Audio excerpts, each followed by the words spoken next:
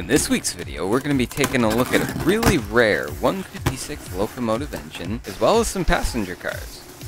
But first things first, the unboxing. I'm just going to pull all of these out and put them on the table, because it's full of packing peanuts and they're going to make a mess if I don't. All the cars and engine I'm going to be showing off in this video are from the New York Central lines by Lionel. Up first, we're going to be taking a look at the number 610 Pullman car. This is the first of two. Here you can see the screw on the top, and unfortunately it's in pretty rough shape since you have to use pliers to get it off. I'll show off the inside later on in the video. Here we have a nice 360 close-up of the passenger car. And as you can see, the paint's quite chipped up on this. I really bought this set for the locomotive itself, which you'll see shortly.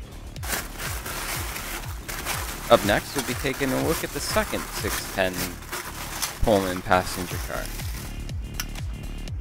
Here's the bottom. Wheels themselves are in great condition.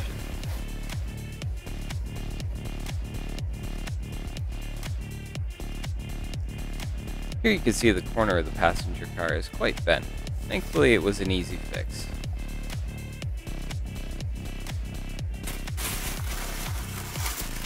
Up next, we'll be taking a look at the number 612 observation car. Just like the other ones in the set, the paint's quite chipped up, but as you'll see shortly, that locomotive is really the jewel of this set.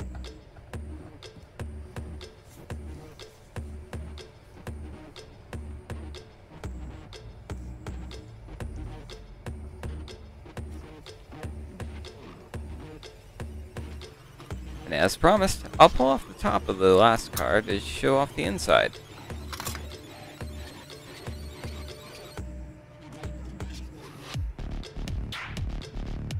And now for the moment you've all been waiting for, the number 156 locomotive engine itself.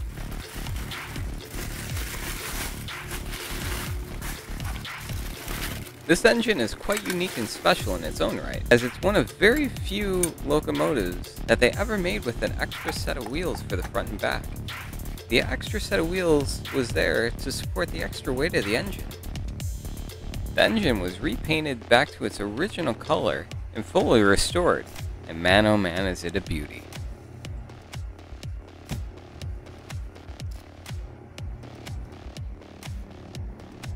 Here's a close-up of how that extra set of wheels locks into the frame itself.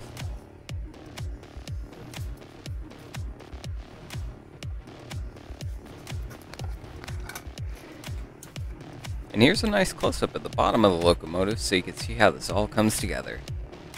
As you can see, one of the power pickups is missing from the bottom. It did impact performance a little bit, as you'll see once we get this thing up and running. Now let's get this thing put on the tracks. Please drop a like and subscribe, as it really helps the video reach more people. And with that said, here are some awesome clips of this rare pre-war tin train running.